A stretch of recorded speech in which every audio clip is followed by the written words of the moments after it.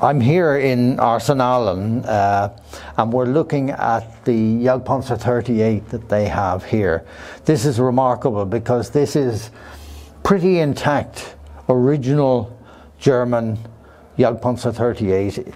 Most of the so-called Jagdpanzer 38s, or the popular name Hetzer, are actually Swiss vehicles that were manufactured in 1948-49 before export to Switzerland. And there are many differences to these vehicles. But looking at the position that I'm in here is the commander's position, and the commander sat here in this area and was completely cut off physically from the rest of the crew because the recoil guard from the gun is right in front of his feet. So he sat here and he had a periscope for commanding in front. This bar here is for his periscope that he can put out through the top. That's the scissors periscope and rangefinder. But he was completely cut off from the rest of the crew who are over there on the left side of the vehicle. And we'll move over there now. Breach of the Pak 39, which was taken over from the Jagdpanzer 4 development and used in these Czech vehicles. This is a specially designed anti-tank version of the L48 gun that was used on the Panzer 4. The recoil guard is sitting here in front and the gunner's position is here. I'm sitting on a seat that's belonged to the loader.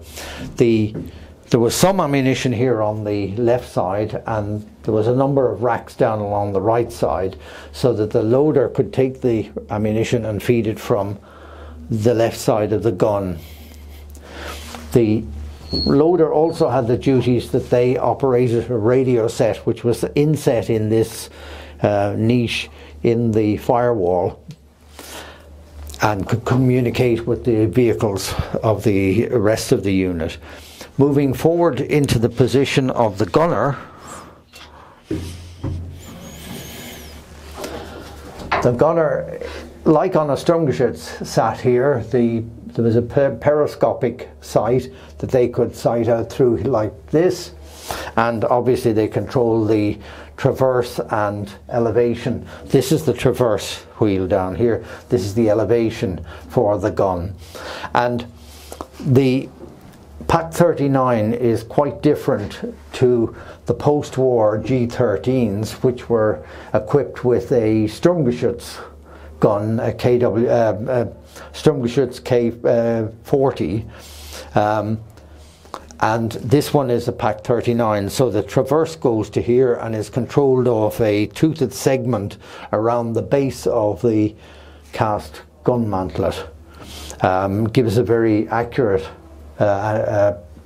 sighting on location for the gun and gives you very good retention of the position for targeting the next round. Moving forward, I'm now in the driver's position. He had two periscopes here, one at slightly different angle to the other. Obviously this vehicle was used for testing, so it's had a piece removed and put back in again. But the driver looked out through the periscopes here. At the moment you can't see out through the opening, so the actual openings are higher up here and periscopic sights down here. His instrument panel was here, the gearbox is here, and his controls are on either side, giving him an ability to steer the vehicle.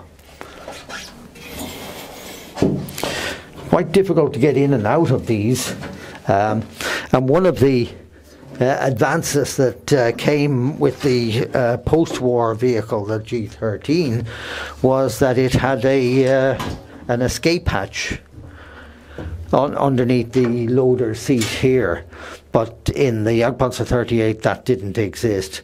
This is the transmission shaft running down there through a pipe protected. So very clever use of small space for such a powerful gun, and but very cramped from a crew point of view. But the crew would have, as an improvement over the Marder that we talked about also at Arsenalen, it's an open top vehicle. This is closed in, has much thicker armour on the front, and gives the crew a much better situation. Now these vehicles came about as a result of the virtual destruction of the Alket plant in Berlin by bombing at the end of '43.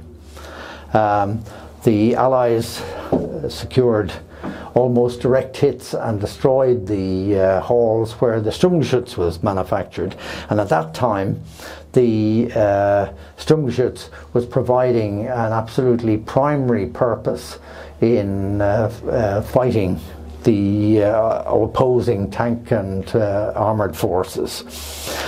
So there was 3 measures brought in to deal with that destruction of the main producer of Sturmgeschütz.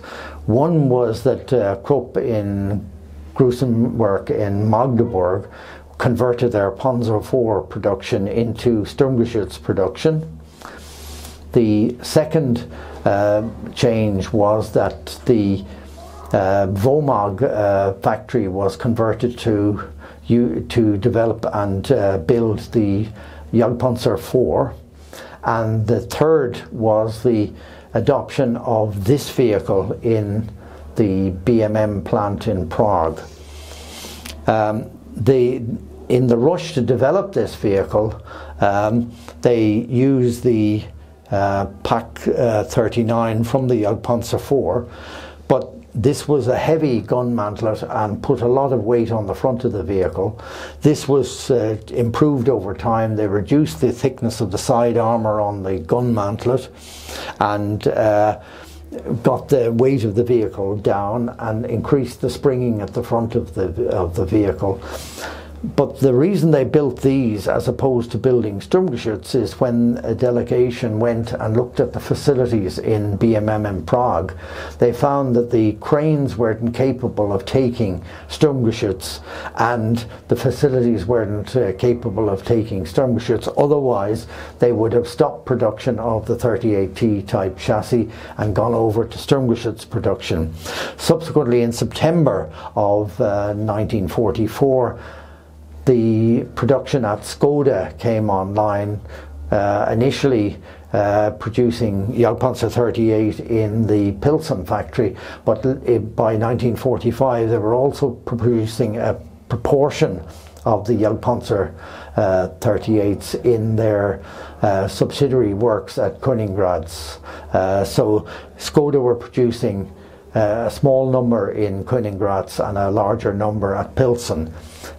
So there was 3 plants producing these. So close on 3,000 of them got built between beginning March of 44 through to May of 45. One of the remarkable things about this exhibit in Arsenalen is it's quite original. Many of the original markings are still in place wherever they haven't been worn off. For example, here to the right of the gun, this bracket here is for holding a Wischstange, which was the cleaning device, and the text Wischstange is still intact there.